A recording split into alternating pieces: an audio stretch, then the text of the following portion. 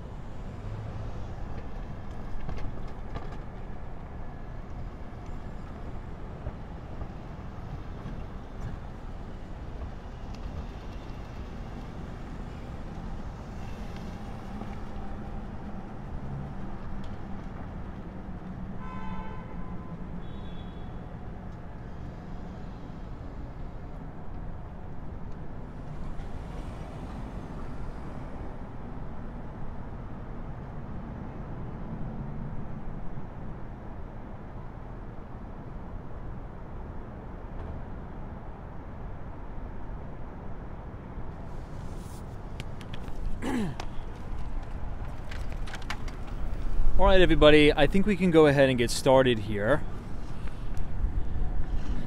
Please excuse the kind of interesting setup we got. I'm a little bit disorganized tonight, but that's okay. So, good evening, everybody, and welcome back to Walks and Wall Street. Today is March 21st, 2024.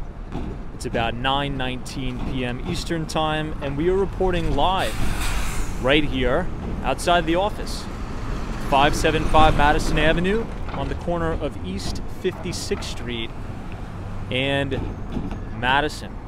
Now, as a quick review, obviously as we head in here towards Friday, happy Thursday by the way, it was a major week in not only the US equity markets, but really global, on a global scale. I would say number one, historically, the Bank of Japan, or the BOJ, have decided to raise interest rates from negative territory to 0%, so no longer negative interest rates. Oh, hold on, I got a crazy guy. Hold on.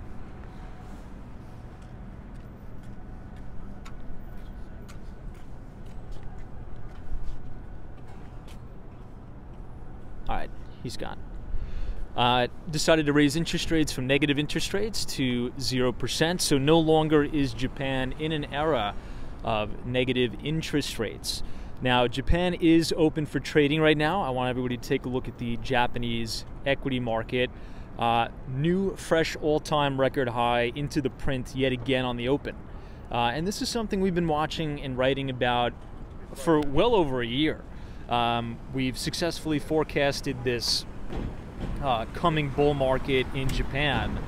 So I want to just quickly take you guys behind the desk here and show you a visual. Let me just flip to the monthly time frame. And we're going to start another channel so you guys can see this a little bit better. But take a look at this. Hold on.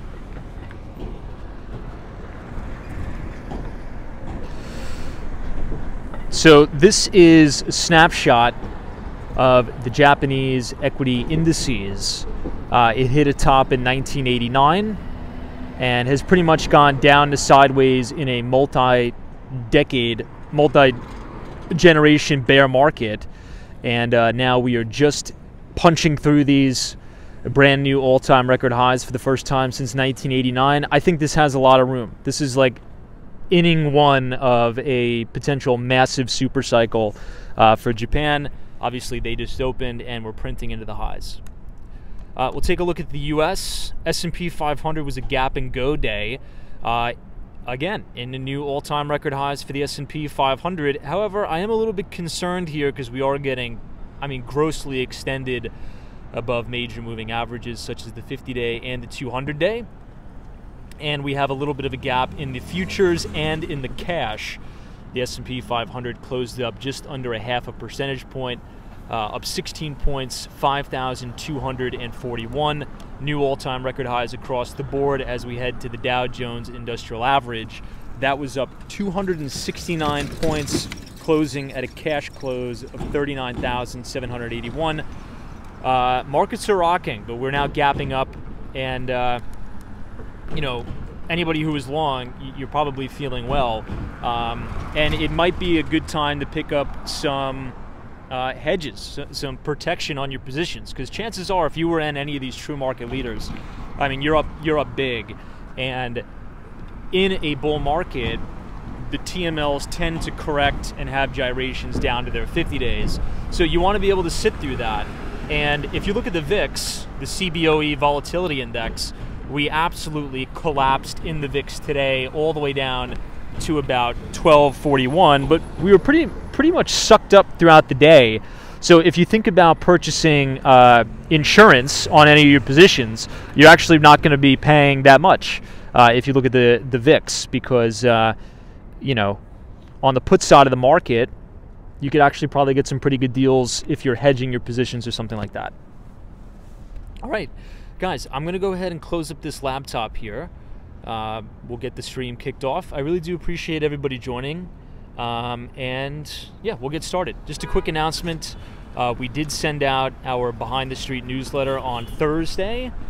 We wrote about not only the U.S. equity market, but emerging markets, fixed income, and monetary and fiscal policy. If you'd like to receive all of our free market research, just go ahead, scan the QR code on your screen, and punch in your email or type _news, NEWS, in the chat, and the Nightbot will drop the link to our Substack.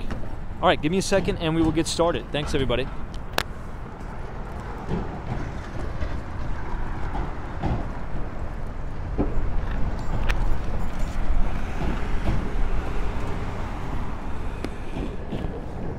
Whew, man, it's another cold night in the city. It's crazy because it is spring.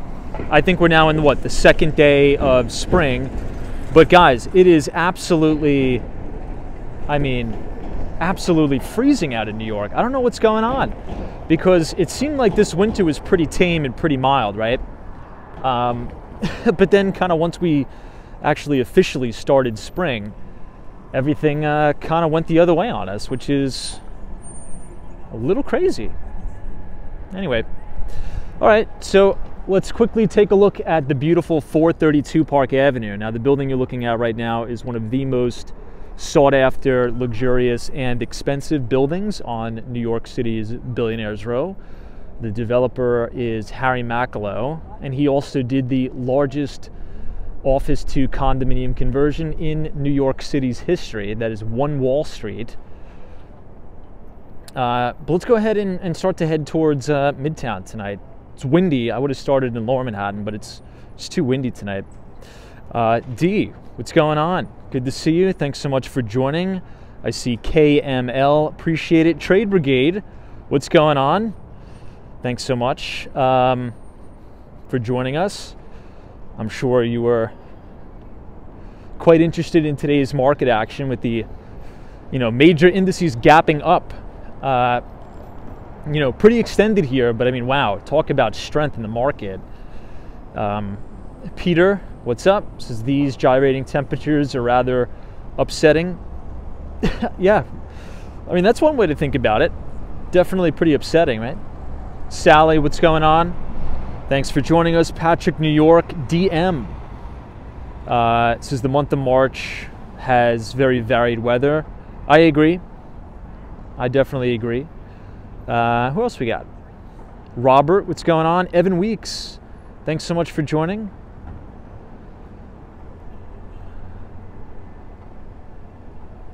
Evan Weeks says, Tom, got a question for you. In an interview with the CIO of a small REIT, real estate investment trust focused firm, I asked the person, what is your company doing to position themselves to deal with the fallout of the commercial real estate market? She had zero answer for me and said the company doesn't even advertise clients to come to them. How does that make you feel? That seems like a pretty strange answer. It seems like a pretty strange answer to me. You'll have to email me who that person was. RPT, this is office all moved. Yeah, so we moved our office. All the moving is good. And I actually like our new office better. So Crypto Meme, what's going on? Thanks so much for joining. Michelle K, UniJ23. Even more encouraging action in the market. I know we talked about this yesterday, but the number one thing that I'm looking at right now is this continued follow through in small caps, particularly the Russell 2000. So if you want to look at the Russell 2000 ETF, just go ahead and look up the ticker symbol IWM. And we gapped up today and we tried to break out over that handle. That should really be your gauge for breadth of the market. If we can have small caps come out here and really charge ahead, once you get that kind of rotation out of these big mega caps, that's going to keep this market afloat. And I mean, this is about as strong of a market as I've ever traded in my entire life. Not to sound like a broken record, but I mean, this is strong. You should be doing post-analysis of exactly what happened after that lockout rally as we were emerging from COVID, right? So many people thought the market was going to continue to, roll over in some sort of a bear market rally and kind of roll over. That never happened coming out of the 2020 crash. Instead, the NASDAQ and the S&P rode their 21-day moving averages all the way up in new highs. So this seems to be a pretty strong lockout rally. Now, what I'm looking forward to, well, hopefully, nothing is ever guaranteed to happen as we're making this left-hand turn by the Trump Tower. There's going to come an opportunity in the market. It's not if, it's when, right? Stocks don't only go up in a straight line. But when this market pulls back and you have a material, I would say, first correction in the market, right? When the indices pull back, you're going to get really good opportunities to then size in to the TMLs, the true market leaders that are now pulling back and building their stage 2 bases, right? So if you're in these names already, we kind of talked about the VIX, the CBOE Volatility Index.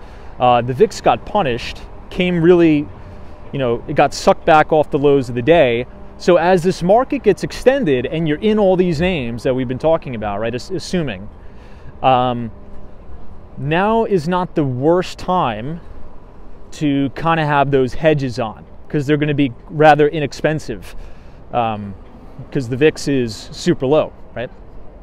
Now, you may lose money on those hedges as the market goes up, but you're really going to want to have those on when this market pulls back, so you don't really get shaken out of your core holdings, right? And then as those stocks set up again, you can reload as they break into new highs. Now, that seems so much easier said than done. I mean, this market doesn't have to do anything, but that's kind of what I'm hoping for. Hey, stance is a VIX at 12 and 13 is definitely okay with me. Trade brigades is new highs versus new lows, also breaking out to a massive high on the NYSE as a full exchange strong day. Yeah. MarketSmith has a really good kind of like markets breakdown section on the NYSE. I look at new highs, new lows. I also look at up to down volume on a lot of these stocks too. But yeah, I mean, this is like really textbook bull market action here. This is the St. Regis Hotel, but you also have the Polo Club. We'll take a look over here. Oh yeah, Allen's. How about the Reddit IPO today? I think the stock was up like what, 20, was it, I didn't really watch it. It was either 70% or 20%. I forget the headline. This is the Polo Bar by Ralph Lauren. St. Regis right here.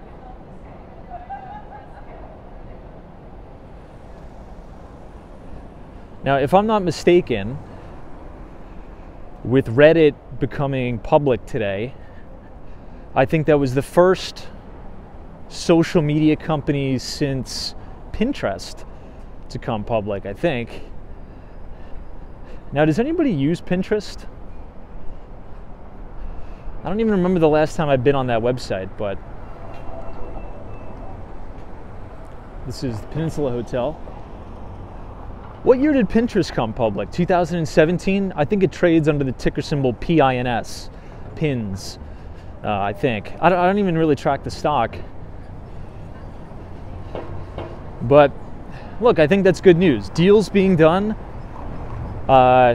means that the market is opening up. And this is something we also talked about, you know, the return of the IPO market. And I think the deal that really solidified the return of new IPOs was the ARM transaction, right? Ticker symbol ARM. And you know, that deal that was able to get done, it was a massive deal that kicked off kind of this deal-making boom on the street. Trade Brigade says Reddit up to an intraday high of 23%, pulled back to close at 7.5%. Now, Trade Brigade, I got a really good book recommendation. I think you'd enjoy this. If you email me, I'll send you the book. The book is called Life Cycle Trade. This is the University Club that we're looking at, by the way. It's a beautiful building. But since we're talking about IPOs, and now that the IPO market is really picking up, everybody should go ahead and go out and buy this book. You know, you can get it used off of Amazon for like 10 bucks. It's called Life Cycle Trade. The author is Eve Bobach and Kathy Donnelly. Now, Eve Bobach was a former employee of the Federal Reserve. Now she runs one of the small cap funds at Ropel Capital Management. I think it's about it's about $100 million fund, and the firm did a study, a 40-year study, going back through every single IPO. Just don't want to get hit by the food delivery bike guys. Well, essentially, the book did a study on every single new IPO, I think going back 40 or 50 years, right? And they did a complete analysis breaking down the top performing IPOs of all time and garnering all of their characteristics, right? Oh, look at this. Everybody's getting out of St. Thomas Church.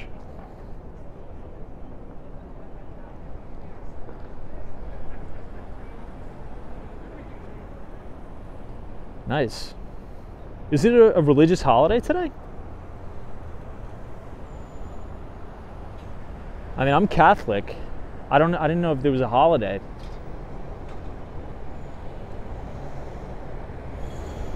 Anyway, now the book goes back and studies how these IPOs trade.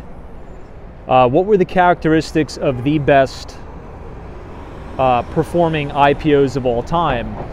And what the book found is that, or I should say what the study found is that after 1 year of trading activity, an initial public offering or a new issue will undercut its IPO price at least once within that year.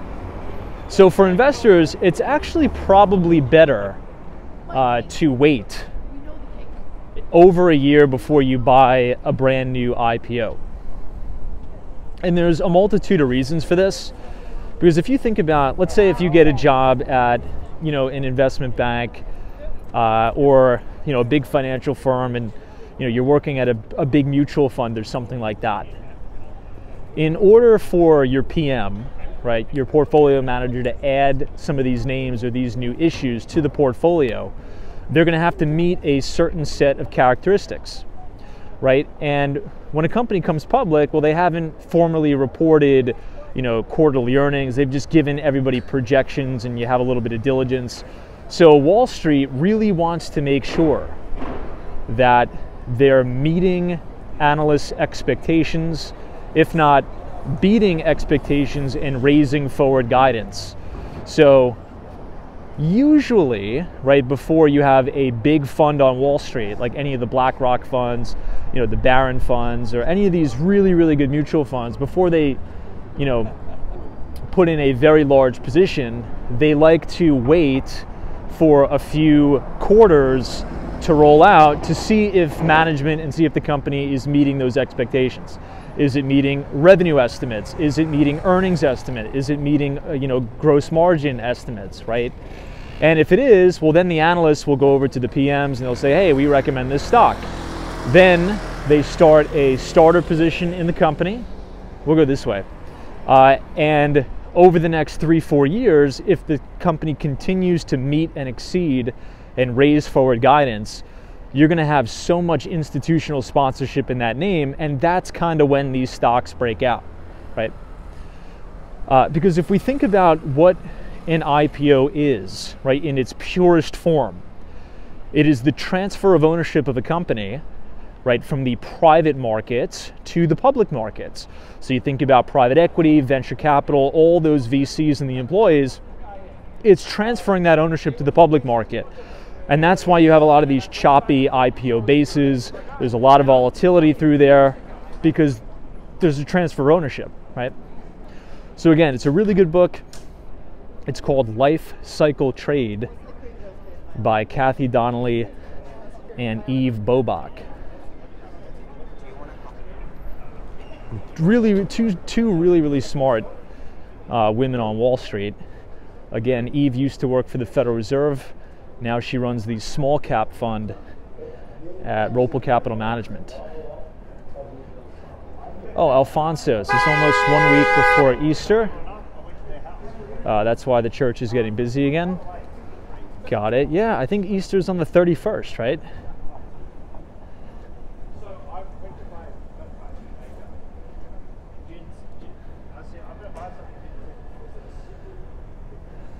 I always like looking at the facade of this building here. Almost looks like a crystal facade. Hey, Sharon is here. This is Tom. Good to see you. Brian is here. Sabina Sanchez, the Mighty Bull.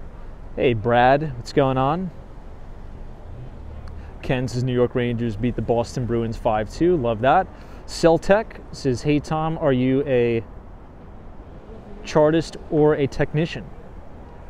Oh, Palm Sunday is Sunday. Got it. I don't know. I would say I'm more of a techno-fundamentalist. I'd say I would describe myself like that. A techno-fundamentalist, probably. What about you? Sunshine after rain, welcome. Let me scroll up and see if I missed any comments. Hey, Ryan Beck, good to see you. What's going on from Dallas? Rainy Dallas, Texas, then a frigid, freezing cold New York City. It's in the 30s again, unfortunately. Hey, Ace Options Trading, what's going on? Appreciate it. Carol H says, hey, Tom and friends. Carol, I should be down in Miami, Florida again. Only for 2 days, though. I got to swap out a tenant. But I will be down there maybe next weekend. So excited about that.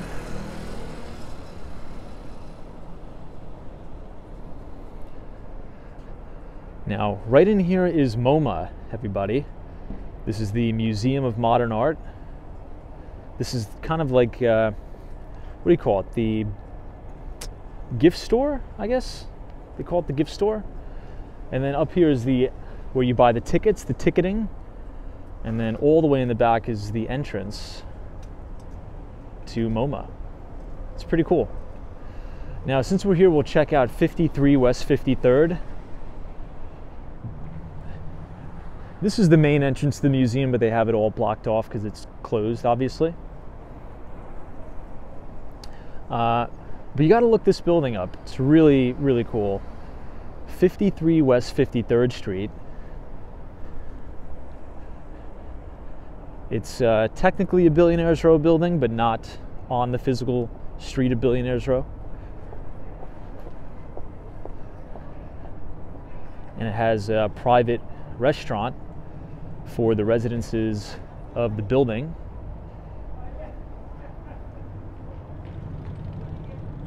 Hey, DM, good to see you.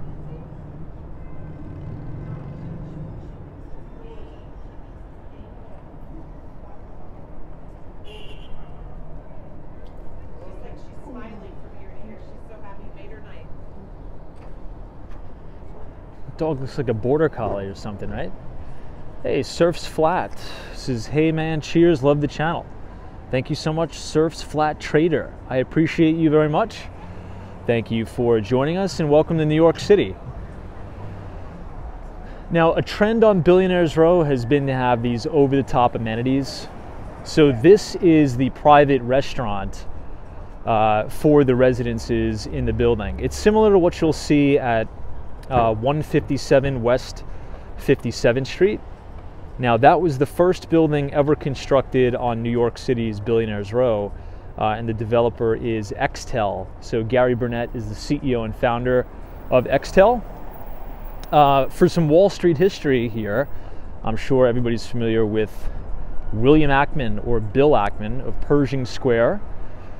2014, 157 West 57th Street was constructed, and Bill Ackman, as well as a couple other investors at Pershing Square, purchased one of the most expensive units in the building. I believe they paid just under $100 million for that unit. I think they took a little bit of a loss on it. I believe they sold it. But just 3 months ago, a colleague of ours, Noble Black from Douglas Elliman, sold the entire 83rd floor of 157 for, how much was it? 32 million bucks, I think. I believe they listed it at $34 million, and then they dropped the price to 32, and it sold in less than 2 weeks. So it was a crazy, crazy deal. I'm not too sure who the owner was, but I believe they owned some sort of oil refining business.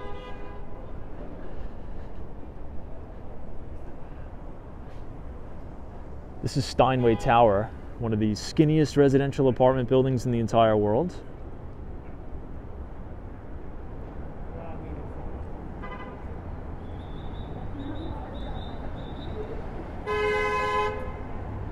Christians, this is their chatter about the possibility of Trump's... Yeah, so I mean, I've heard about that. I don't know if it'll get to that point. I think that would be that'd be a really big negative look on America, I think, if it got to that point. Not to get political, but you know, that's going to send a really, really bad message to the rest of the world. I don't think that's a good way to encourage capital, you know, creation and allocation in New York City. I think they've taken all that stuff a little bit too far, in my view. But now, this building over here, everybody, on the corner of West 54th Street and 6th Avenue is the Alliance Bernstein building, but I think there's somewhere up here, Fortress Investments. There's a major hedge fund that's in this building. Now, Mike Novogratz, if you do some research into him, he got his start on Wall Street as, I should say, working for Goldman Sachs, and he worked his way up towards partner, and he was a partner at Goldman Sachs when they went public. So you can imagine, you know, he must have been feeling pretty well. After Goldman, he took a job at Fortress Investments, did really, really well there, and now he owns his own company. It's called Galaxy Digital, And essentially what Galaxy Digital does, it acts as an onboarding ramp for institutional investors, family offices, to gain exposure to the cryptocurrency world, Bitcoin and such. So they actually headhunt a lot of junior investment bankers from, Goldman Sachs, JP Morgan, and a lot of the boutique investment banks like Jefferies, Houlihan Lokey, Evercore, and that's where it seems like a lot of the talent is going these days, towards, I guess you can call it, Web3 and blockchain. It's an interesting company. The guy also has a rather interesting podcast too. Josh Ellis's Planet Fitness lost value today as well.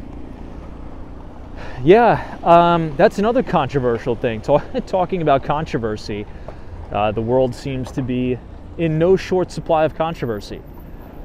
Now, I don't know the entire story, but I believe what happened was there was a guy, right, who was using the women's locker room or the women's restroom at Planet Fitness, and it was reported to the staff, and the staff didn't do anything about it, and now people are protesting and canceling memberships, and people are upset.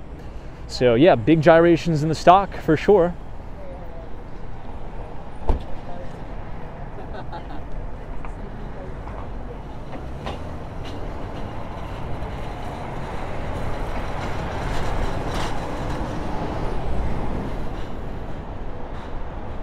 Hey, Emmanuel, what's going on? Good to see you. This Fortress Investment Group was one of the first private equity firms to go public in the United States in 2007. In 2017, SoftBank acquired Fortress for around $3.3 billion. I didn't know Masasan acquired Fortress. Never knew that. Interesting. SoftBank is a Japanese company, big Japanese conglomerate, headed by Masayoshi Son, or Masa-san. Now Masa-san is a classic example of why the investment business is so great. Because you only need to be right once to get really, really rich, right? And it's so true. Because Masa-san has made some major bets and made tons and tons of money, but he's also made really, really horrible bets and lost tons of money. But I guess the lesson there is you got to take chances, you got to take calculated bets, and you got to get in the water to catch the wave and hit a big home run there. I think the biggest bungle, I should say, by SoftBank was WeWork. I'm sure everybody would agree with that, right? Adam Neumann, many of you may be familiar with that name, the founder and former CEO of the now bankrupt WeWork. Masa-san gave them billions and billions of dollars, and all of that was lost. Now, does anybody know the new startup, just out of curiosity? What's that new startup that Adam Neumann is working on that's backed by Andreessen Horowitz? I'm blanking on the name. It's kind of like the same scheme as WeWork, to be honest. Not to call it a scheme, but I don't know. Will it work out? We'll see. But maybe as we're doing the stream, somebody could Google the name of the company. But Mark Andreessen of Andreessen Horowitz is backing the company quite significantly, and I believe they're going to set up shop in Fort Lauderdale. Let me see if I can look it up on my other phone. Hey, Chip Hunter. What's up, Chip? Thanks for joining. Hey, JC. What's going on? A little bit of the same concept with apartment buildings and co-working spaces in the apartment buildings, I guess.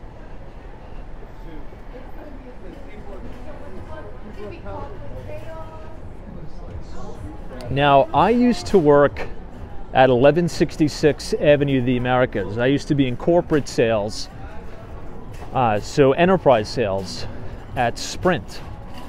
And this was around the time when Marcelo was appointed as the CEO. And Marcelo obviously made huge success.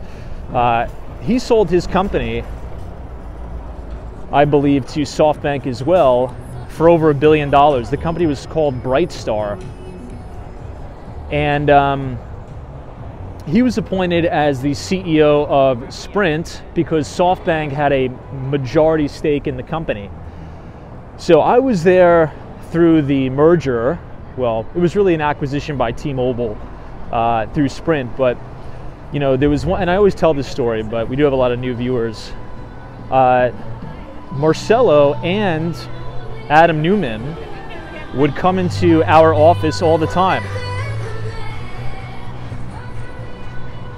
And this was kind of right around the time when they were, you know, not too happy with one another, Marcelo, Masason, and Adam Newman. And the Sprint headquarters in New York City was this really nice layout that kind of mimicked, kind of like a WeWork on steroids, so to speak. Like the coolest WeWork you've ever seen. That's kind of what our office was, because we had such a big investment from SoftBank.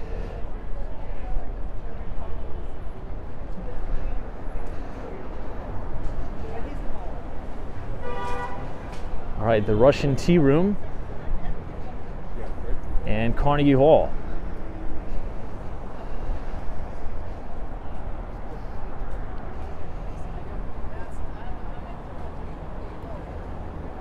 Melts is a nonprofit I work for, created a co-working space in a building that housed formerly homeless people. Interesting.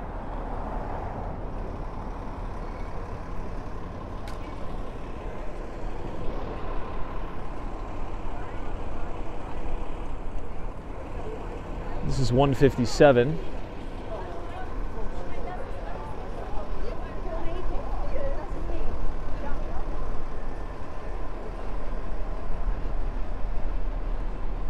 Justin says, any plans for the weekend? Not really. Hopefully it gets warm. It warms up. I think one of the things I'm sick of is the wind. I mean, this week has been nonstop 20-mile-an-hour winds. 20-mile-an-hour plus winds, I should say.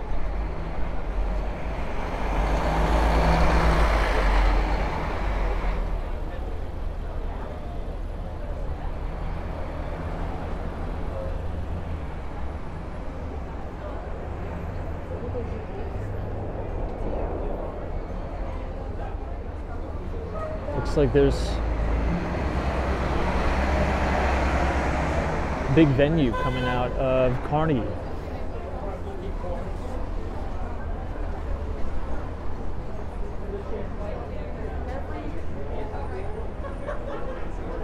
Let's try to navigate our way through this.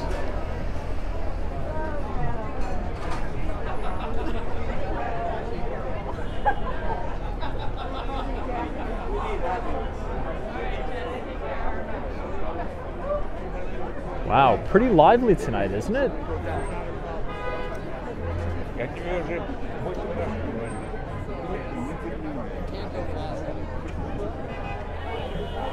Everybody's waiting to catch a cab.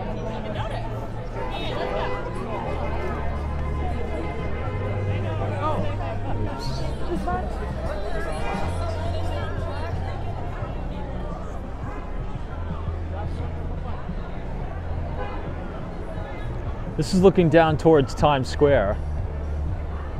Let's head over one more block though, to kind of get out of the crowd. I remember on the last stream somebody asked me about a good Irish bar or Irish pub. It's right here. It's called PJ Carney's.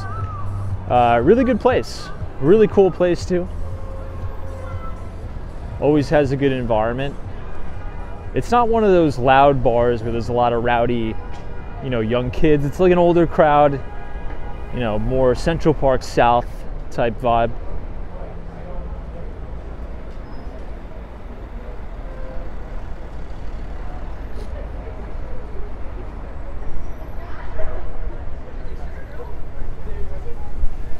Yeah, Peter says Sunday should be windy in New York City. You are likely below freezing tonight. Yeah, it feels like it. It's freezing and it's windy. So you kind of get a double whammy.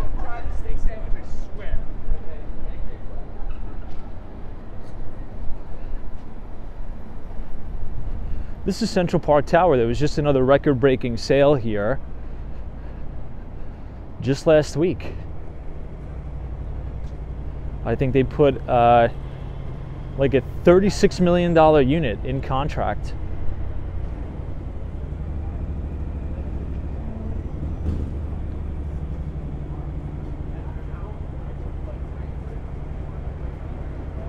This is the tallest building on Billionaires Row, 1,440 feet, I believe.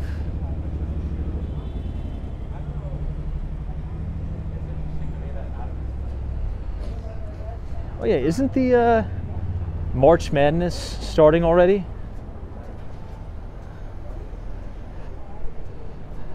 안녕하세요. 이름이 뭐예요? 저는 미국 사람이에요. Thank you so much for the 2,000 Korean won. Says I want to live in Florida and Miami Beach. Well, you can. It's beautiful down there.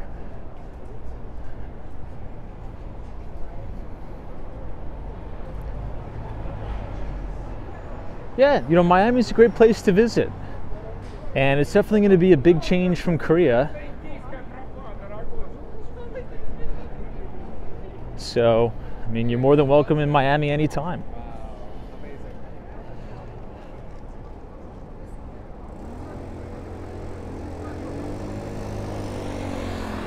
This is looking up towards the Trump Tower, 1 Central Park West.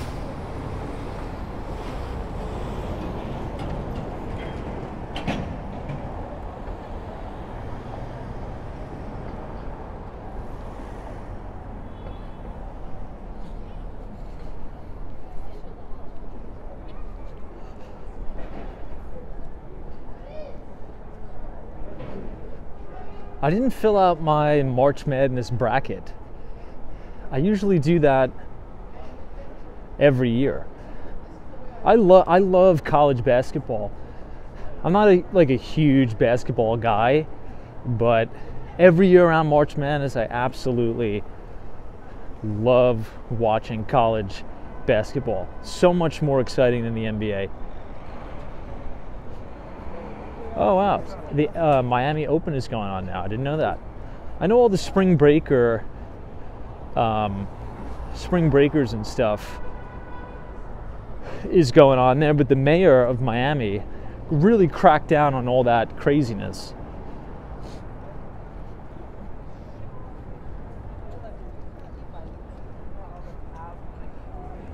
Because last year, I mean, spring break in Miami last year was just way too out of hand.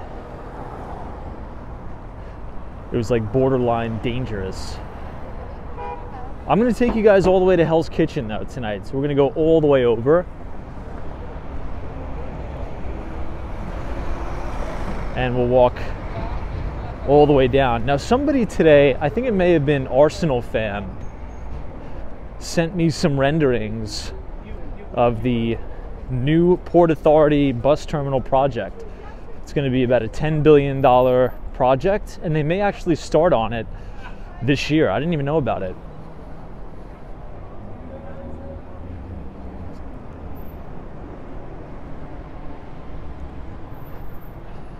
But if the city really does build a brand new and improved Port Authority, I mean,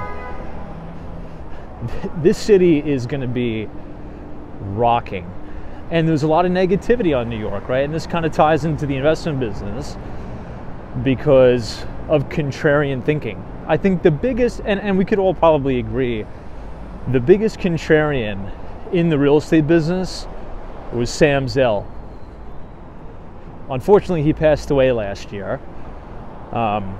If you want to read just an unbelievable American success story, you got to read the story of Sam Zell. Now, he came to the United States because his parents were fleeing Nazis, quite literally. And he grew up relatively poor in Chicago, and he went on to build a private equity real estate empire. His nickname was the Grave Dancer. And I think you're seeing a lot of similarities that's going to go on, it's already happening in New York City. Look at this thing. This looks pretty cool. Now you have a lot of distressed commercial real estate, particularly Class B and Class C office towers in New York that are under a lot of distress. And you're going to have a lot of foreclosure auctions that a lot of people are going to be a little bit squeamish to participate in. But I think if you participate, I think you're going to make some money. I think there's a lot of money to be had here. Because what's creating the price, mispricing, I should say, in the marketplace is exactly what's going on. The migrant crisis, the crazy politics, the crime, you know, all the nonsense that you see in the media is creating this mispricing. But it's essentially the market is assigning the valuations based upon a constant variable, and the constant variable being the crime, the crazy politics. And I don't agree. I don't think that all of this crime and the nonsense politics is going to be constant. I think it's going to change. And when it does change, well, guess what's going to happen to the prices? The prices are going to go back to where they were, plus 20. So if you have an environment, right, where the city is going through a really tough time, and you have all these improvements that are happening that nobody's paying attention to, like the Penn 2 project that we just toured, the brand new Port Authority bus terminal. Once the city really turns around, I mean, the people who were, you know, in it and betting big on New York City, you're going to make a lot of money. And I think you're seeing a similar thing happening in San Francisco, California, too. Now, this building with the gold top, everybody, this is the best-selling building on New York City's Billionaires Row. It is 220 Central Park South. It was developed by Vornado Realty Trust, so Steve Roth's company. And Citadel Securities' very own Ken Griffin owns 3 complete floors in the building, I think valued over $100 million. Now, speaking of more construction in New York City, right, more positive news, I want everybody to check out the new renderings of 350 Park Avenue. Once again, that is 350 Park Avenue. That is going to be the brand new super tall building that is going to rival 270 Park Avenue, Jamie Dimon's office tower. And at 350 Park, Citadel is going to occupy 54 floors in that building. Their temporary New York City headquarters is 425 Park Avenue. So, you know, people are still building. People are still investing heavily into these state-of-the-art office towers here.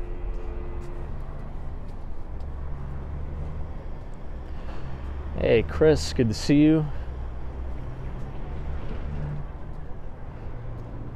Hey, Melissa 2087. It's a very busy night. Yeah, I noticed that too. I mean, Midtown was packed. This is the Flame Diner. Pretty good diner, by the way. I usually come here and sit at the counter, the bar. That's my spot up there.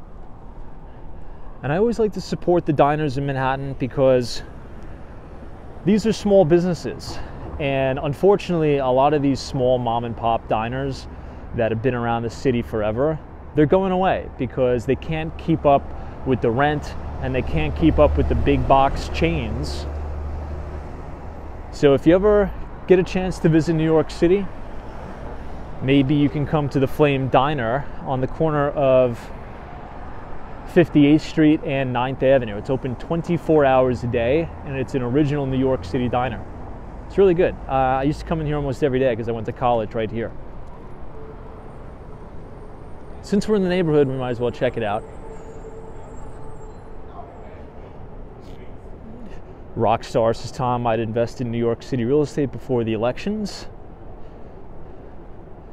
That's an interesting perspective, Rockstar, because I've been seeing a lot of comments over the past couple nights saying I'd only touch New York City real estate after, all the Trump nonsense clears up.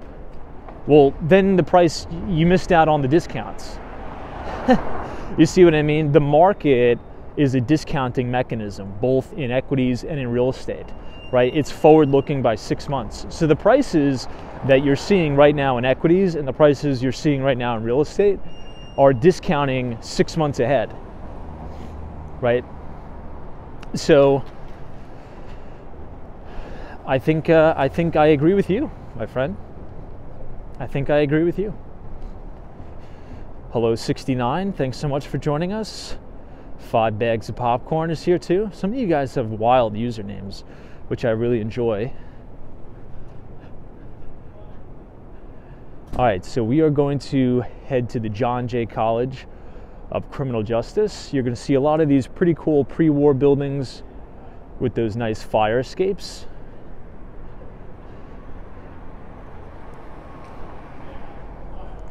If you ever watch the show Law and Order, they film almost a part of every single episode in this building coming up, which is where I went to college. And just to the right of us is, I'm blanking on the name of the hospital.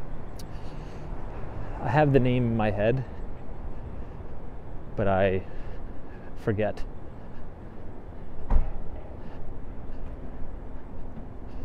Hey, thank you so much, Kamsamnida, for the support. Mount Sinai Hospital, right here. Wow, guys, this is a Power Spaghetti. This building and this building, it used to be a restaurant called Stroko's. I'm not lying, that's what it was called. It was called Stroko's. Now, this is all brand new.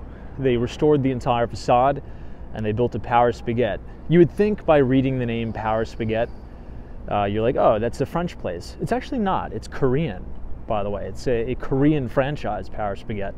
I'm not sure if many of you knew that. Here's Mount Sinai West. This is the front of the hospital. Oh my God, Sam, what's going on? Sam's joining us from Canada. Hopefully I'll be making my way to Toronto this summer. That's one of my goals. Haven't been to Canada in a very long time.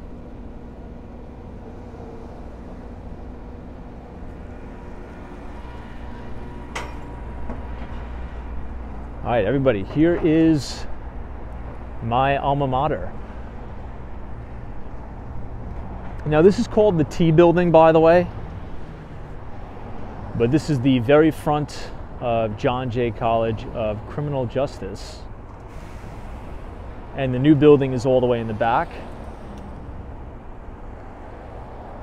But pretty cool architecture on this one. Now, my freshman year, I had the majority of my classes in the new building, but sophomore year on, I had almost every class in this building right here, which is pretty much like a big prison. I'll try to show you guys what it looks like inside. Now, back in the day, this used to be an all-men's college because it used to act as a sort of like a cop college, as they called. Almost 100% of the people who went to school here were in the New York City Police Department, the NYPD. So this is called North Hall.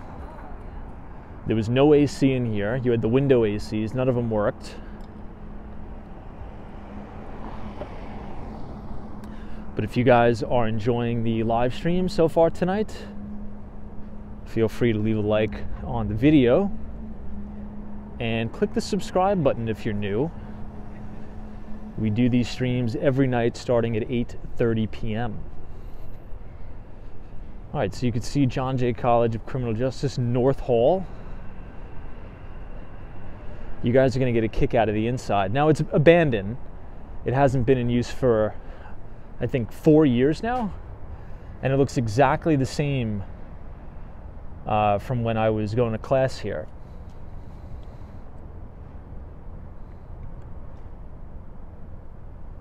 Super dated. Everything looks like it's from the 1970s.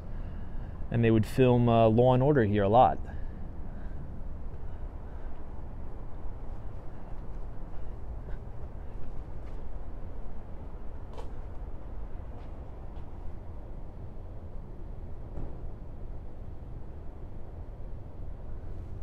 Kind of looks like the place is falling apart a little bit.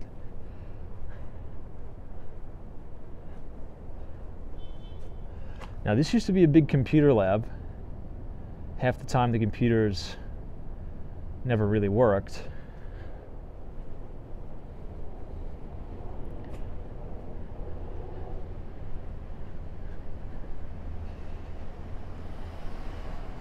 Hey, Raphael is here from Puerto Rico.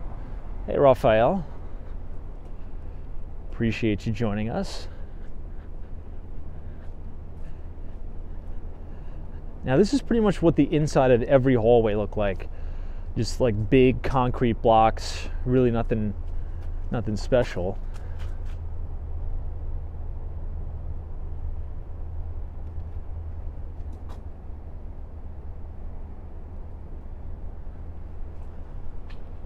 And right across the emergency room.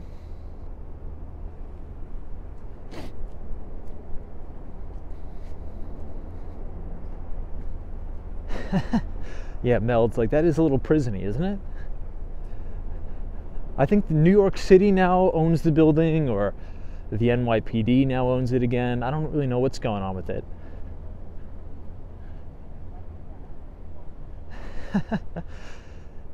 Yeah, brutalism architecture similar to UMass. Yeah, I mean, you know, going to college in New York City, it's I mean, if you go to a public school, I went to public school, right, in New York. This is it. It's just like very basic stuff.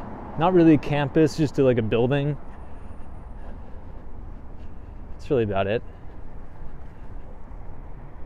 Now, in the CUNY system, right, City University of New York, you do have a really, really good finance school that acts as a feeder into a lot of the investment banks, hedge funds, private equity firms, and it's called Baruch College, named after Bernard Baruch.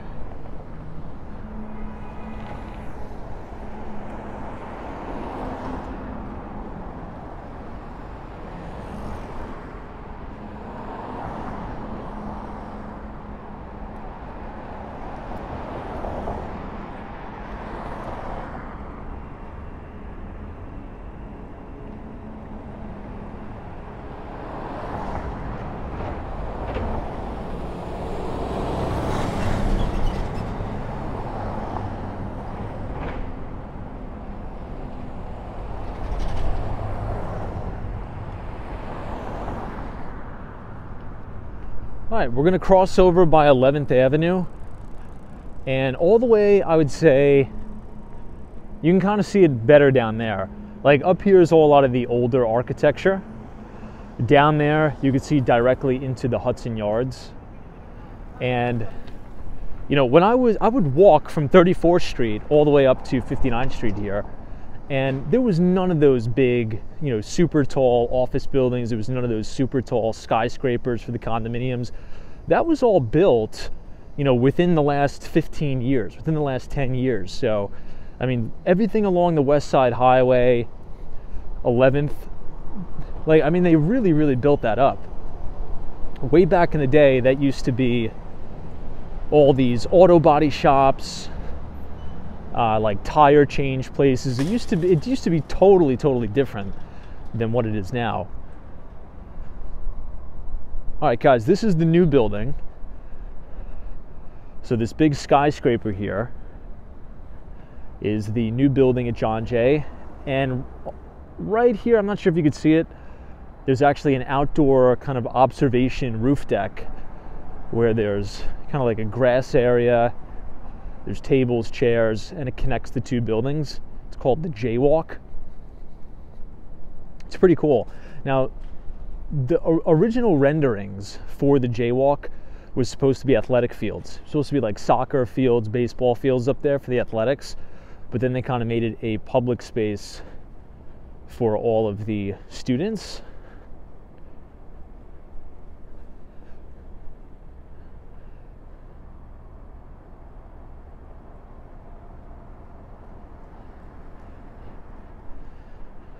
You might notice these steps from episodes of Law and Order as well.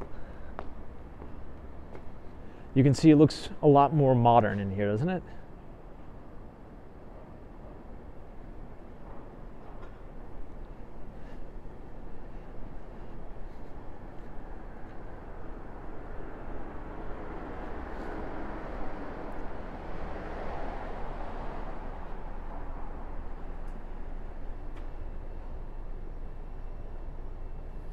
I've taken you guys here many times, but it's cool to see it again. This is the computer room. This used to be open 24 hours a day before the big C, COVID.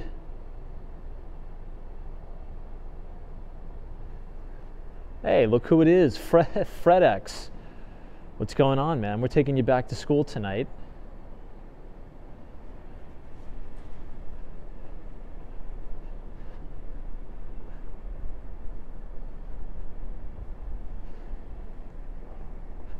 It's very quiet over here, though. You know, if it's not that windy, let's go all the way to the Hudson River.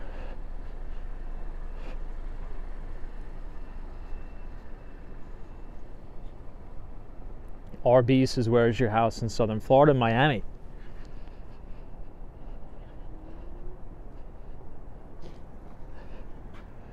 Manal says, Tom, what asset classes do you have most of your savings invested in for the long term? U.S. equities.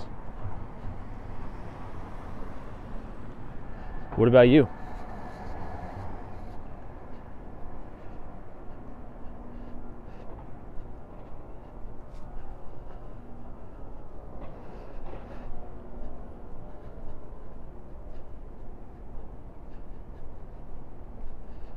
You know, so many people have been negative, obviously, on U.S. equities, and they've been recommending to buy, you know, European stocks or, you know, emerging markets and things like that. But, you know, there's an old saying that companies are expensive for a reason, and they're also cheap for a reason. So a lot of times the reason why US tech companies, you know, people will complain about how they're so overvalued, it's not necessarily you're just paying for the company in many ways, right? You're paying for the protection, for the security, to have the governance, right? The company to operate under the governance of the United States of America, right? Where we have individual property rights, individual freedoms. It's not like that in a lot of other countries around the world. So people from all over the world pay a premium for that, right?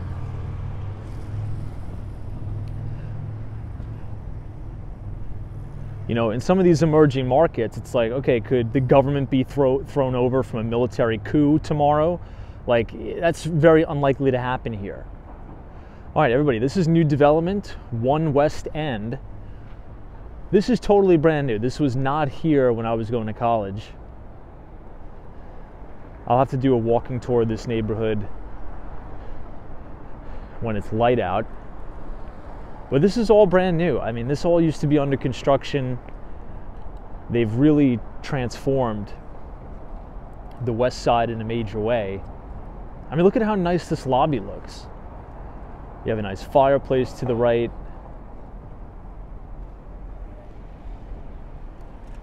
This is the corner of West End Avenue and 59th. You have a little bit better view of the new building at John Jay.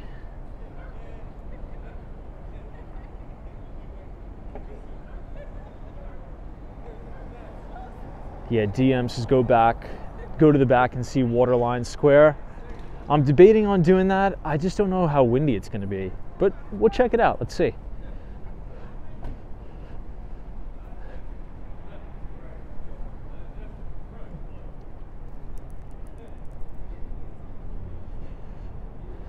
Hey, Jefferson says, hey Tom, what is the best area / neighborhood in Manhattan to live for someone on a budget who works in tech? That's a really hard question to answer because it really depends on what you like to do. Like, what are some of the activities that you like? Manhattan's a big place, you know.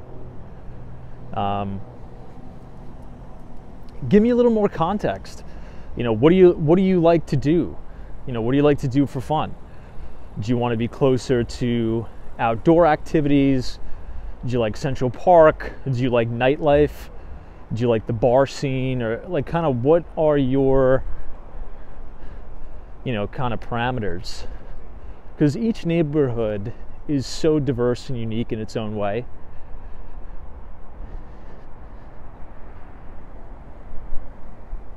This is all brand new too. Now this is pretty much right on the Hudson River, guys. This is really, really nice when the weather is beautiful. Hey, Jonathan from Florida, thanks so much for stopping by and saying hello. We appreciate it. Oof, man, I don't know if I can walk here tonight.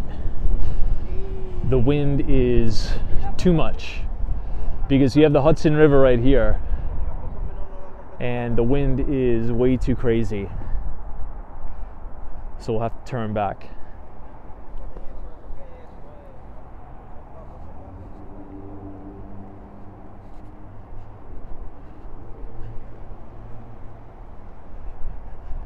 Now, even though these buildings are beautiful, everything's all luxurious, the closer you get to the water in the winter, I mean, it's borderline brutal if you're gonna live here full time, right on the water. I mean, these wind gusts all year, all day, you know, it could be 40 miles an hour. It's crazy. And you don't realize it until you're actually here. So I always tell clients, I'm like, look, make sure if you're looking at a place that's right on the water in Manhattan, make sure you actually go see those places in the winter. Because if you see them in the summer, you're gonna love it, right? Because it's absolutely gorgeous, you know, it's hot out. But in the middle of February or January, even December, even now, you know, having to wake up every day, you know, walk outside and trudge through, you know, 45-mile-an-hour wind gusts, after a while, it gets a little taxing. Let's just say that.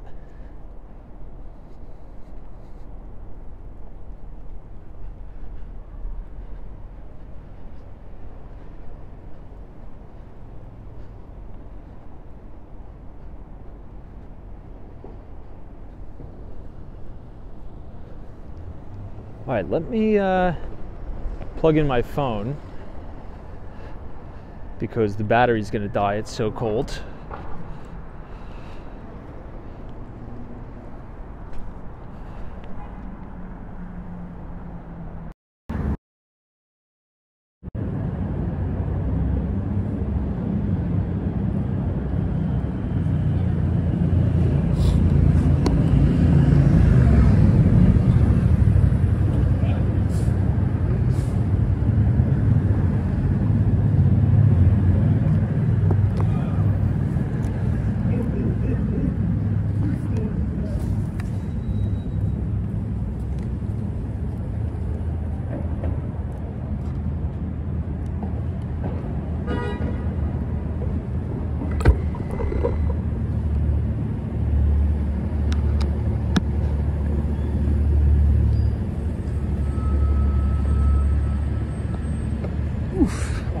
All right, let's start to head downtown by 34th Street. Got a little bit of a walk.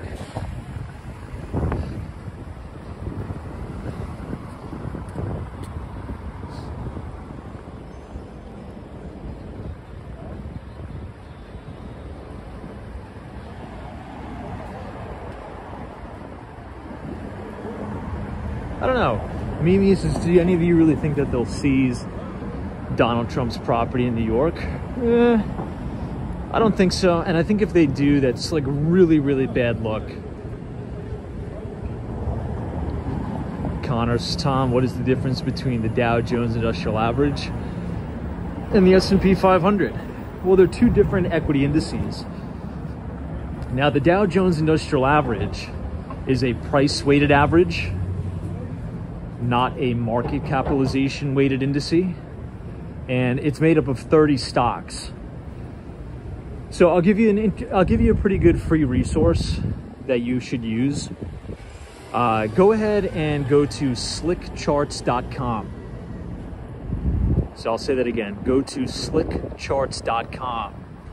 And that's a really good website because it gives you the full breakdown of each individual stock that makes up the Dow Jones Industrial Average and the S&P 500. Now, the S&P 500 is an indice that is a market capitalization weighted index, right? So it's weighted by market cap of the largest 500 companies in the United States. So the larger the market cap the company is, the higher the weighting in the index. Does that make sense? So there's a lot of talk about how, this stock market's only really getting carried by 7 stocks, the Magnificent Seven. That's because those are the stocks that have been performing the best and they have a huge market cap, right? So like Microsoft is the most valuable company, and I believe it makes up over 7% of the entire index.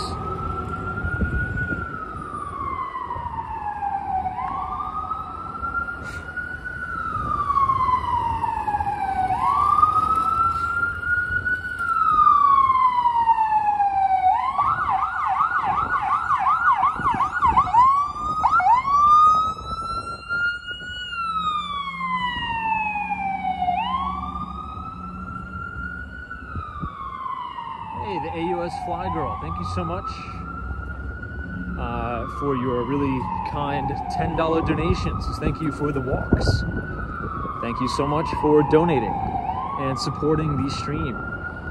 Thank you, thank you. So yeah, just remember the Dow is only made up of 30 stocks, 30 companies, which, by the way, Amazon was just recently added to the Dow Jones Industrial Average. So welcome, Amazon. But the S&P 500 is a market capitalization weighted index made up of the 500 largest companies in the US. Somebody's talking about Reddit went public today. Yeah, I did not buy. Yeah, it is this way. Yep.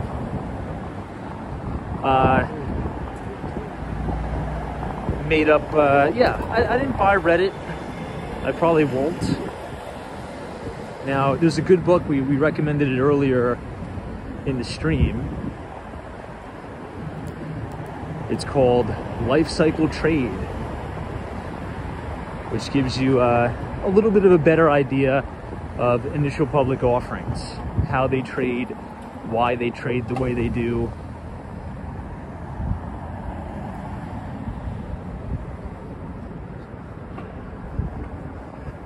But in my view, right, I never really purchase IPOs within their first year of trading.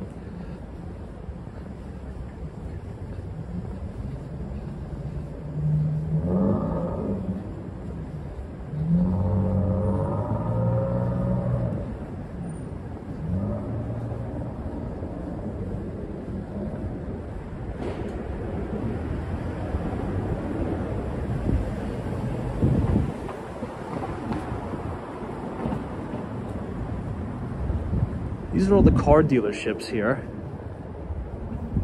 You can see Mercedes-Benz across the street. And to the right of us is DeWitt Clinton Park.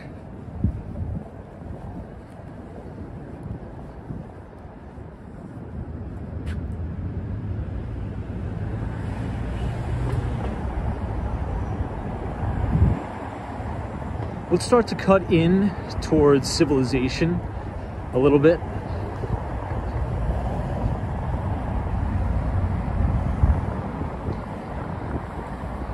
Rockstar says Reddit is just a big old chat room, not really a sustainable business model. I don't know anything about Reddit's earnings. I don't know anything about how much money they make. I just know that this was the first social media company to go public since 2017, I believe, since Pinterest. Anybody, okay, does anybody honestly use Pinterest?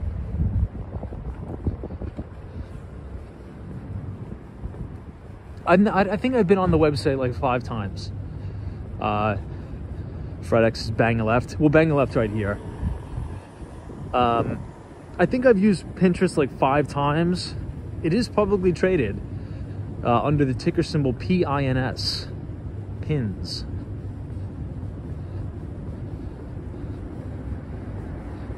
I'm seeing a lot of nopes. Some people said no, yes.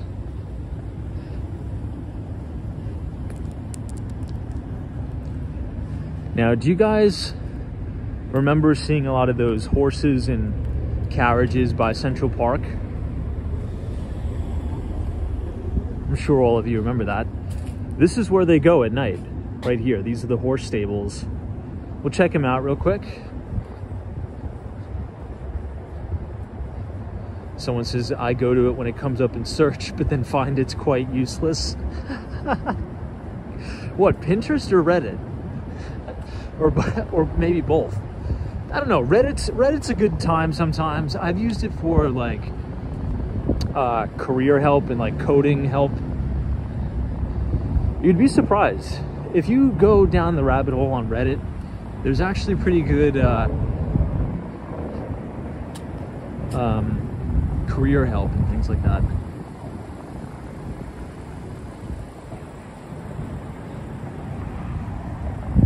All right, here it is. These are the horse stables. You definitely smell it. You see them? Not a lot of people know this, but this is where they all go. So have you ever taken a horse and carriage ride? This is where they hang out, right next to DeWitt Clinton.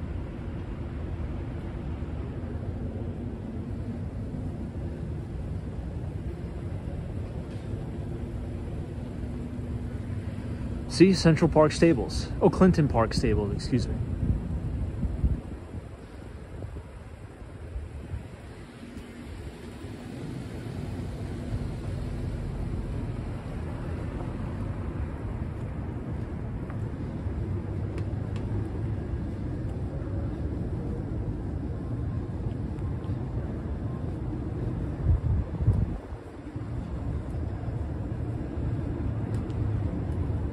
Now, in terms of how Reddit makes money, like, what is their business model? There's no subscription, right, to Reddit. They just sell advertising. I've obviously been on Reddit multiple times, but I don't really remember seeing any advertising. Anybody want to chime in on that? Connor says ads. I don't think I've seen not one ad on Reddit.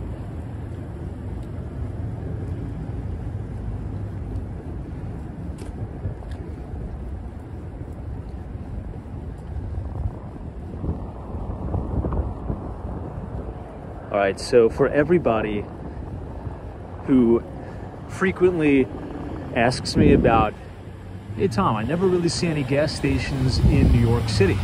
I've not seen but one. Well, I'll take you to one right now. This is my old stomping grounds. You're gonna have a gas station right on the left here. Now, whoever can guess, let me turn the camera this way. Whoever can guess how much a gallon of gas costs in Manhattan,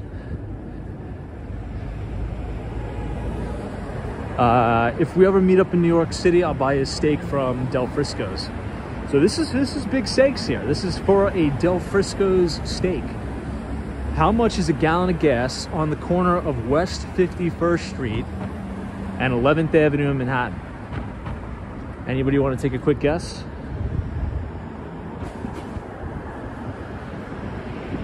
At this mobile gas station, $4.19, $4.27, $3.55. Trash average is $4.57. Let me see if I think somebody got it. I think the first person who said it got it. Wow, AUS Fly Girl. I think you might be the winner.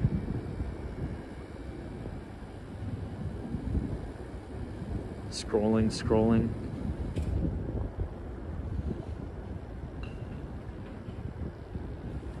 Yeah, I think AUS Fly Girl almost nailed it. That's so funny. Well, for a regular, 529.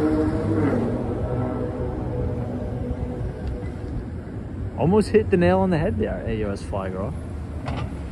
So regular is 529, extra is 559, and supreme is 629.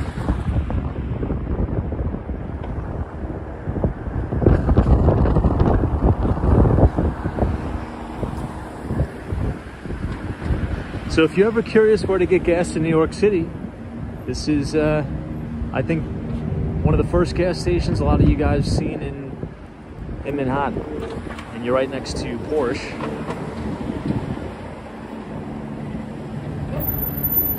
Oh, was it really in view? Maybe I just showed it. Anyway, we're gonna pass a couple more here as we go down.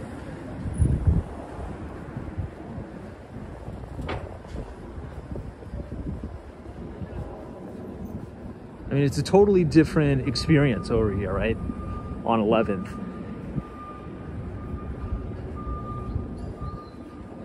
Pretty much if you're walking down 11th Avenue at nighttime, chances are you're not a tourist. You probably live here, you work in one of the dealerships. Particularly during the winter, because it is quite cold here.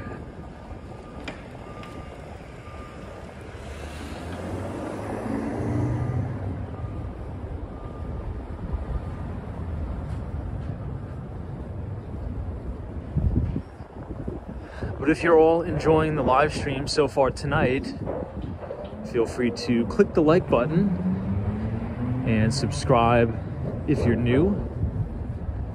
We do these live streams almost every single night starting at 8:30. Hey, TK Porsche. This is Tom. Your comments, please, on the DOJ suit today filed against Apple. Well, maybe that's reflected in the stock price because Apple was down big again today. I think it was down like 3 or 4%. But I don't know. I think at a point, companies just grow so massive that it's like, are they being anti-competitive? Could you consider them being a monopoly? And what is the borderline cutoff of government kind of overstepping its boundaries? I don't know. I think more broadly, one of my main concerns is the following. These companies like, this is Cadillac, by the way. Some of these companies like Apple, Microsoft, these huge tech conglomerates, they have so much money, they have so much cash that they could pretty much in and of themselves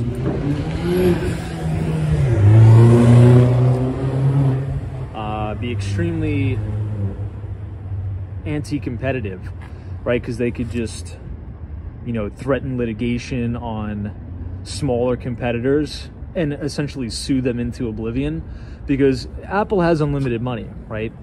So if they wanted to be anti-competitive, the best thing to do in the United States is just sue the hell out of somebody until they either get tired of dealing with the lawyers or they go bankrupt, right, from dealing with the legal fees. Or you just buy them out. You just buy out your competition.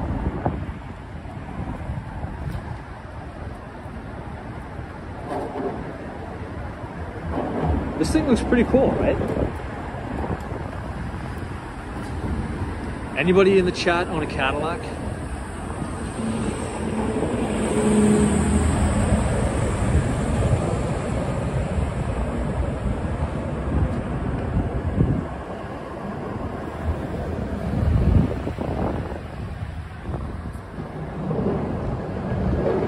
I know, what are your thoughts on it? TK Porsche.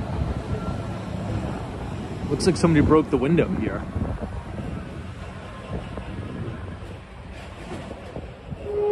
Now they can kind of get away with it because it kind of looks cool.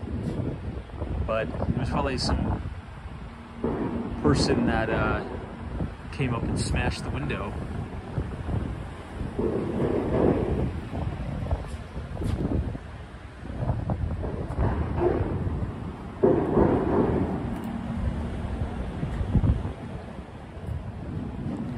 Wow, I like the look of this SUV. This thing is actually pretty cool.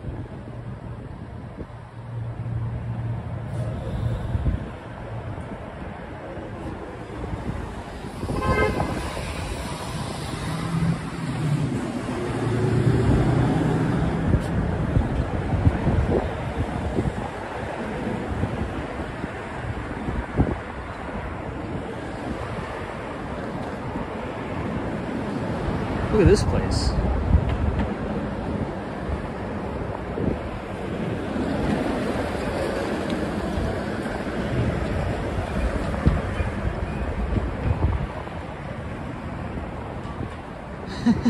Yeah, Carol H is probably why they left it like that. It's a good look. Looks pretty cool.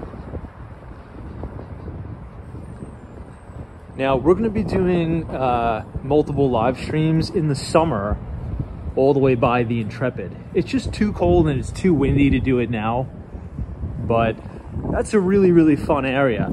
So if you go to 42nd Street and continue to walk all the way to the west side until you can't go west anymore because you'll be in the water, that is the Intrepid Museum.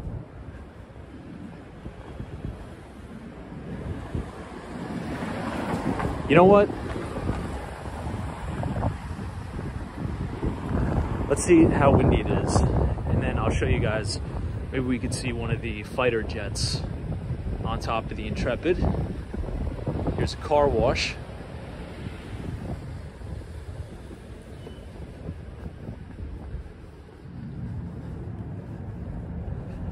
Yeah, we'll look at it right now, might as well.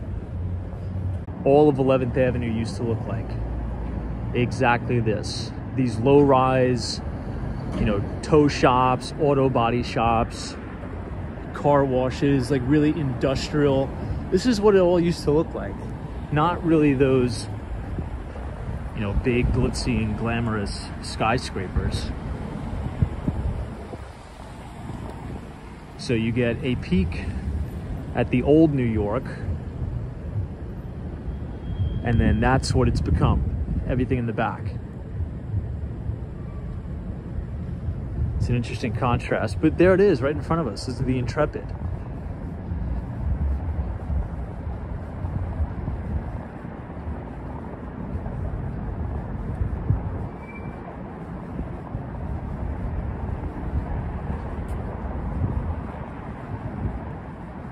I don't think there's internet over here.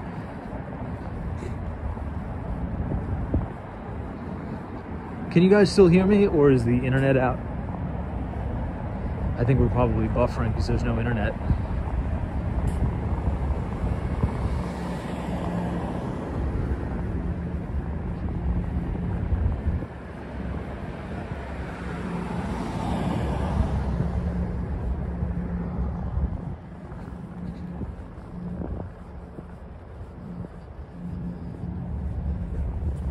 All right, let's walk over the bridge.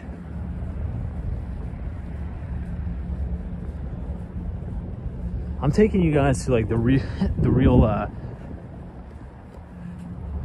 back roads. So this is going to take us over the West Side Highway here, everybody. So you don't have to cross the street. It's this twisty, turny walking bridge. And here you can see the West Side Highway.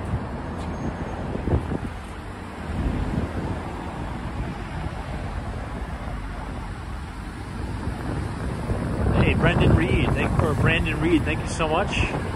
So I'm a new subscriber watching from Broken Arrow, Oklahoma. Wow, what a cool name. Broken Arrow, Oklahoma. That's awesome. Well, Broken Arrow, Oklahoma, welcome to New York City in the Intrepid.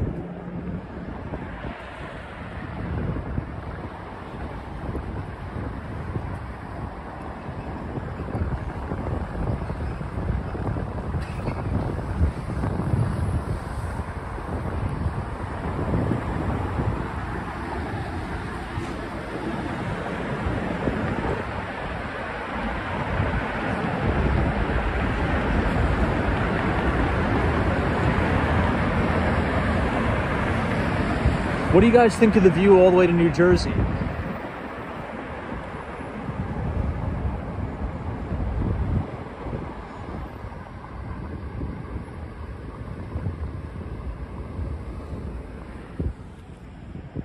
This is the huge vacant lot overlooking Midtown Manhattan.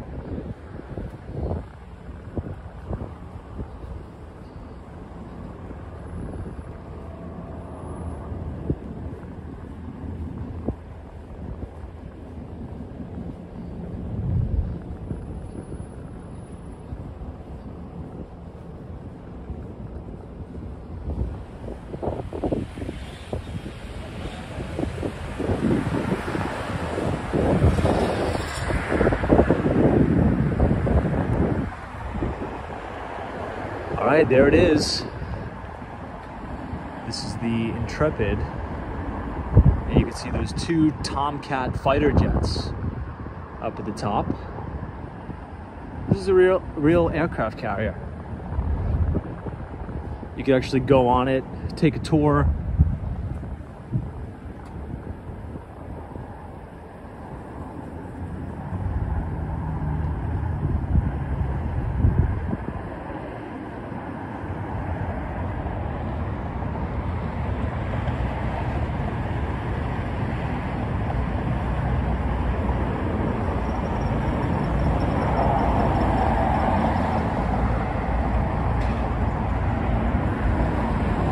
And look at this. You can see all the way to 1 Vanderbilt and the H&M building, as well as Bank of America Tower.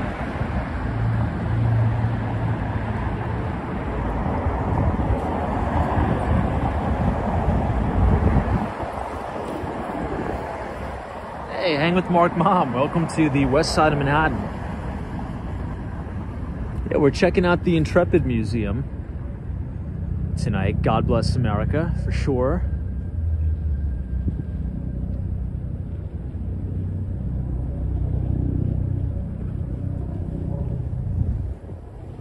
It's actually not as windy as I thought. Man, standing right under it's crazy. Look at those huge anchors.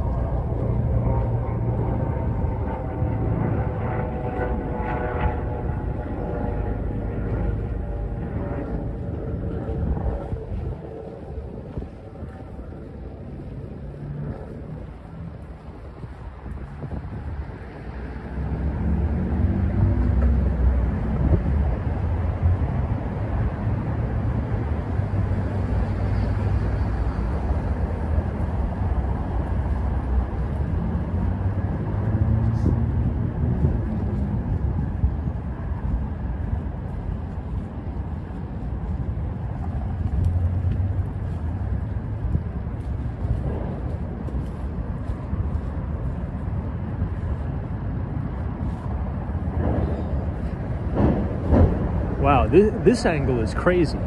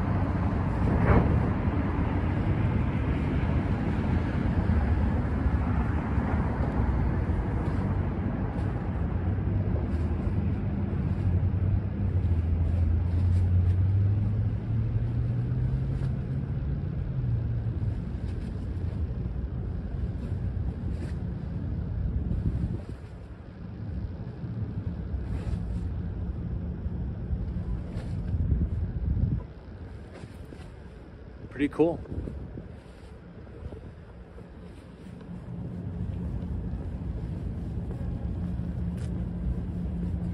This is Pier 84.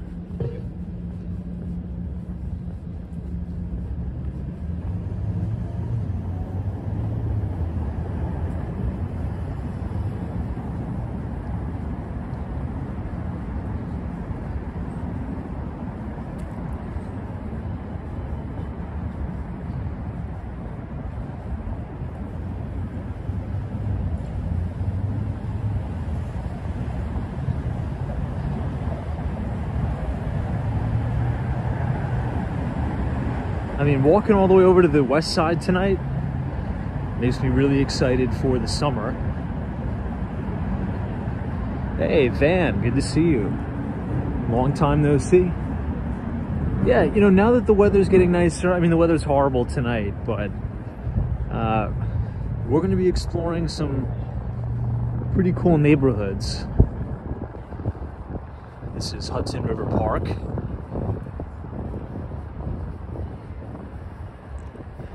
Yeah, but once things get a little bit nicer out, you know, I'm going to take you guys down to Stone Street. We'll walk Battery Park. I mean, we're going to go to all these crazy neighborhoods. We're going to walk over, you know, every summer we do the same thing, right? We have Bridge Week. I'm not sure if you guys remember Bridge Week. It's kind of like an impromptu Walks in Wall Street tradition. 1 week out of the summer, we walk over every bridge in Manhattan, minus the George Washington Bridge. So we'll hit the 59th Street Bridge, we'll do the Brooklyn Bridge, the Manhattan Bridge, and the Williamsburg Bridge. It's always a fun time. And now we're looking at the Hudson Yards.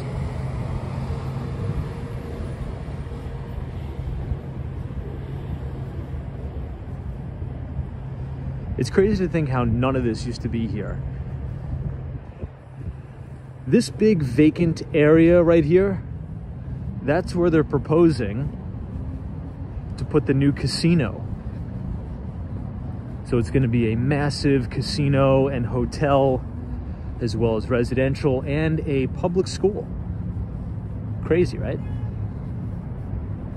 I mean, what an interesting combination. You have a casino, a hotel, and a public school. Now you can see a little bit of the spire of the Empire State Building.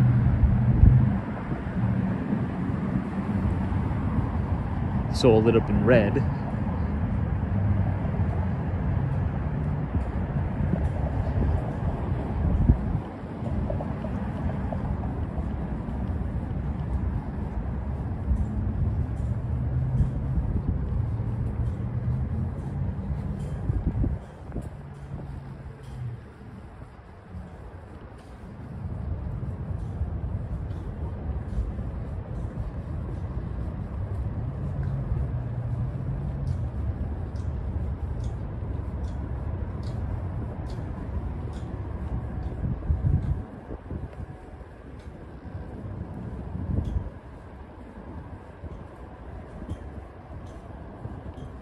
Hey, Chris B. What's up?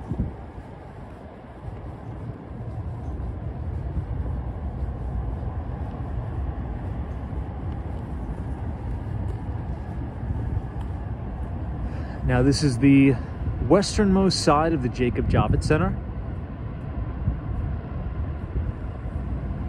Now they spent a ton of money remodeling the entire Jacob Javits Center. We'll see what it looks like from the front here in just a moment. Huge convention center. They do the boat show, they do the car show, Comic-Con is here. And this is the New York Waterway. You can take the ferry. But look at how crazy tall those buildings are at the Hudson Yards. That's insane.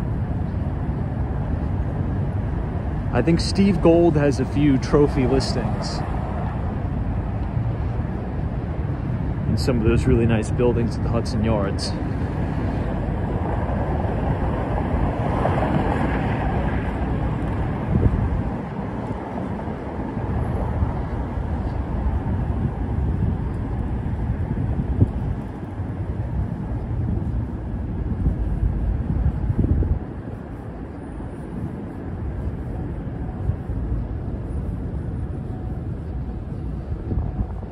I think when I get back to the train station, I gotta get a cup of coffee or something.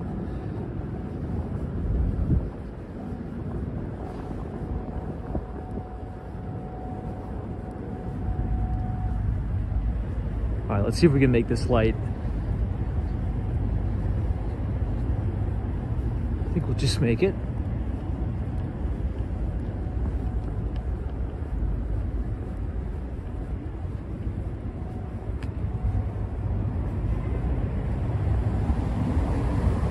This is 12th Avenue.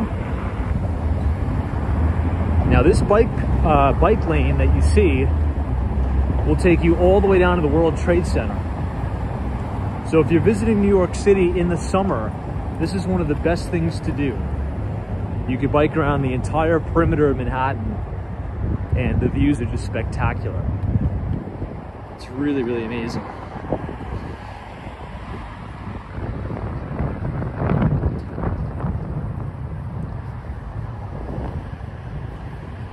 So trust me, take my advice.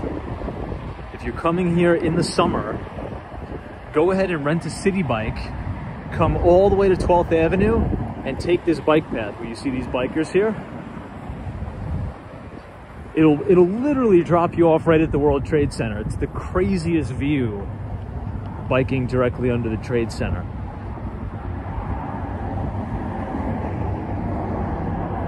This is Pier 76.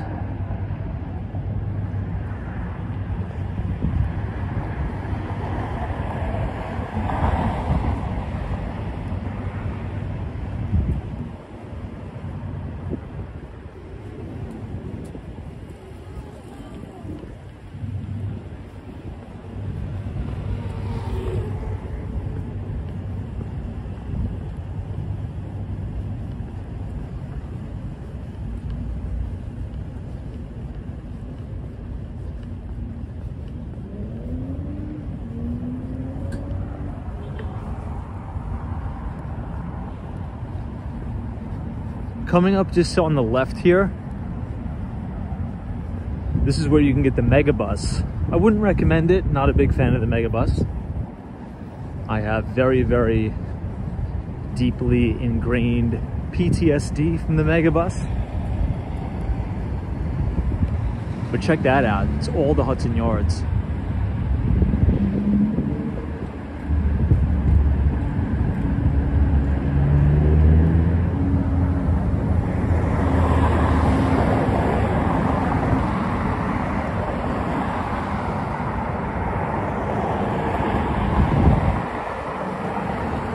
Yeah, the casino is proposed to be over the West Side Yard. So if you stand right at the Hudson Yards and you look as far west as you can, you'll actually see all the Long Island Railroad vehicles, or the cars, I should say, excuse me. Wow, look at how cool this is.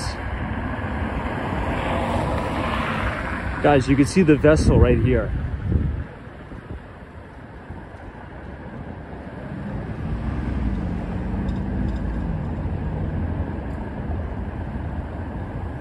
I mean, this view looks crazy at night, but during the day, I mean, my God, it looks incredible. And you could even see the Empire State Building. Hey, Blues Rider, thank you so much for your very generous $10 donation. It's for Tom's Cup of Joe Fund. Thank you, Blues Rider. Look at the spire on the Empire tonight.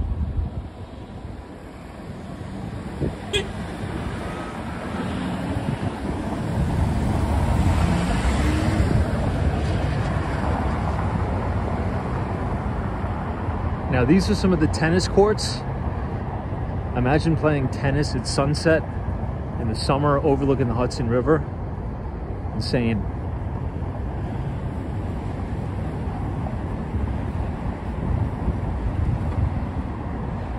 All right, speaking of the megabus, you can see one of the megabuses pulling into the station right now.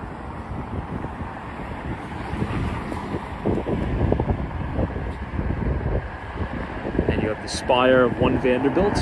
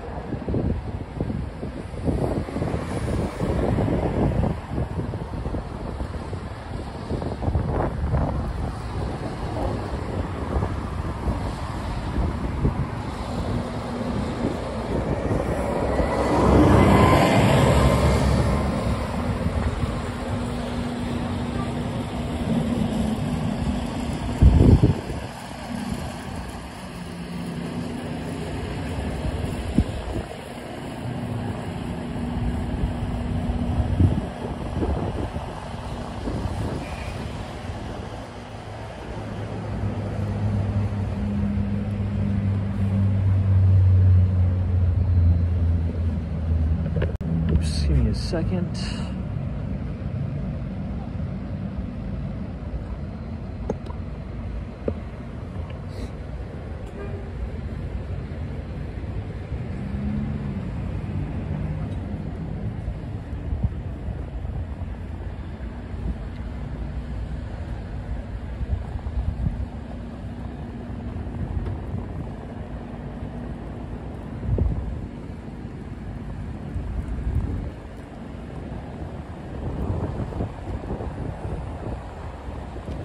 Wonder where they're coming from.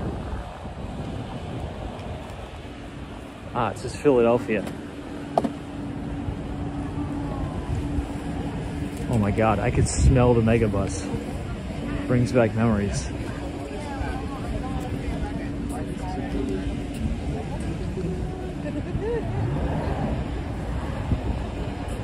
I mean, it's a very cheap option. Sometimes it's as cheap as $1. But it's usually like 15, 20 bucks for the megabus.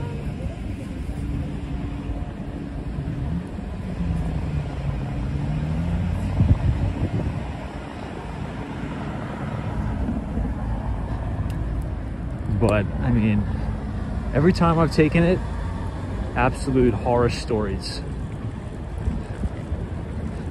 So I told myself I'd never take it ever again. All right, this is the Jacob Javits Center. Beautiful, all brand new.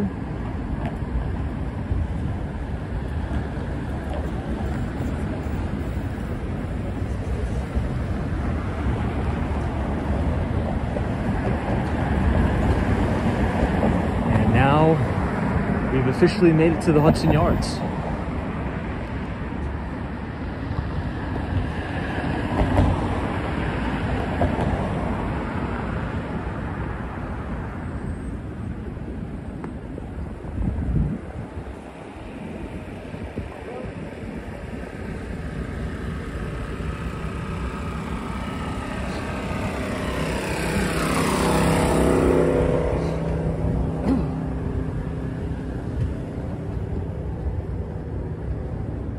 You're gonna see just how futuristic the Hudson Yards is now. I mean, this place is amazing.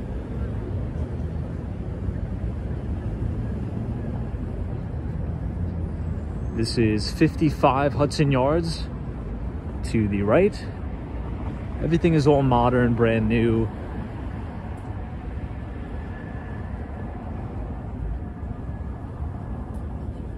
And right across from us is 50 Hudson Yards. This is BlackRock's brand new headquarters. Now, if you watch the recent CNBC interview with Larry Fink, the CEO of BlackRock, they filmed it in their new headquarters, and in the background you can see the vessel. It's a really, really cool, I don't know, it's cool to see it because we always live stream here. So go ahead, check that out. The brand new interview CEO is talking about tokenization of assets, and you can see the vessel in the background, which is that huge structure right here.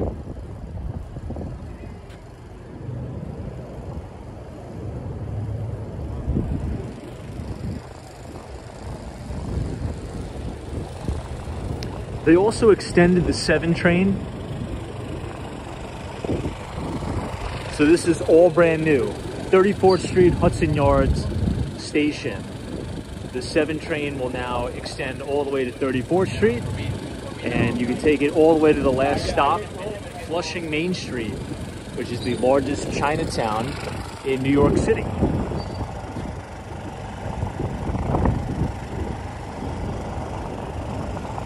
A lot of people think the biggest Chinatown is in Manhattan. It's not. It's in Flushing. Look at how cool the lobby is. Beautiful. Now, this was about a year and a half ago. We were doing a live stream right here before this opened, before BlackRock moved in. And we just so happened to run into the architect who designed this entire lobby. And we did an impromptu interview with him on the live stream. So you never know who you're going to run into in Manhattan. Look at this huge spiral staircase here. Really, really stunning.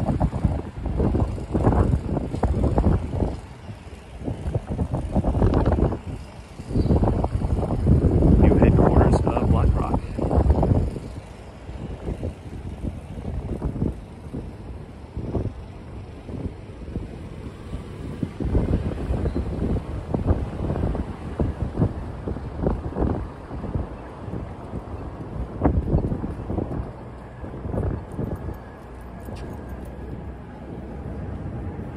All right, as we round this corner, you're gonna see the spire of the Empire State Building. But if you guys enjoyed that walk from the Intrepid, I mean, I think we saw a lot of cool stuff tonight that we usually don't get a chance to check out. So if you enjoyed the Intrepid, if you enjoyed the Hudson Yards, feel free to leave a like on the video and subscribe to the channel if you're new. Again, we do these walks every day starting at 8:30 p.m. Eastern.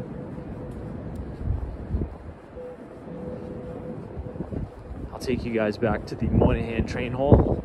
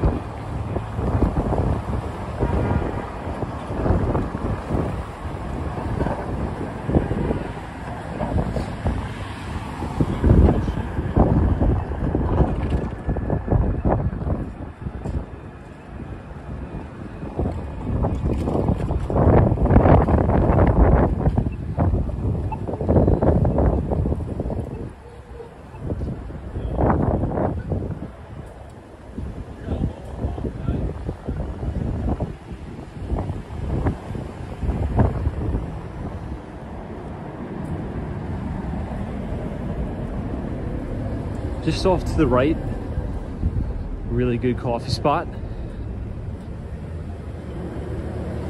It's called Black Fox Coffee. Very, very good.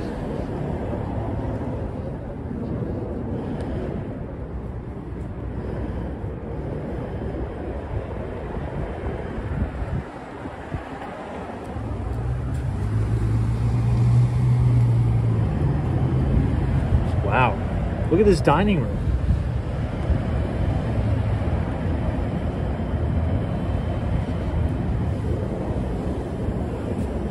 What a contrast from being outside in the freezing and in the dark.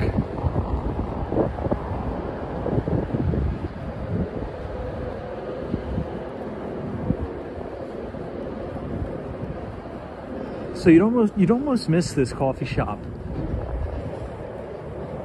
It's right here. This one, Black Fox.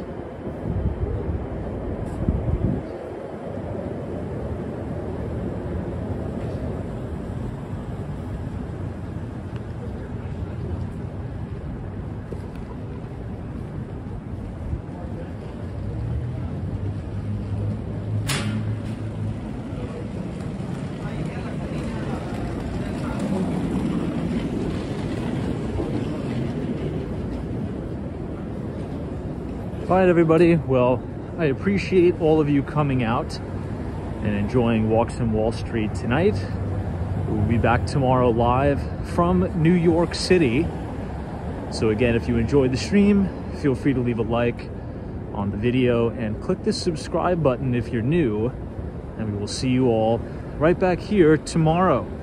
If you want to subscribe to all of our free financial research, you can scan the QR code on your screen and punch in your email or type !news, N-E-W-S in the chat, and the Nightbot will drop the link to our Substack. We send out all of our financial research every other Thursday, right as the market closes. So feel free to check us out over there on Substack. Thanks so much, everybody, and we will see you all tomorrow.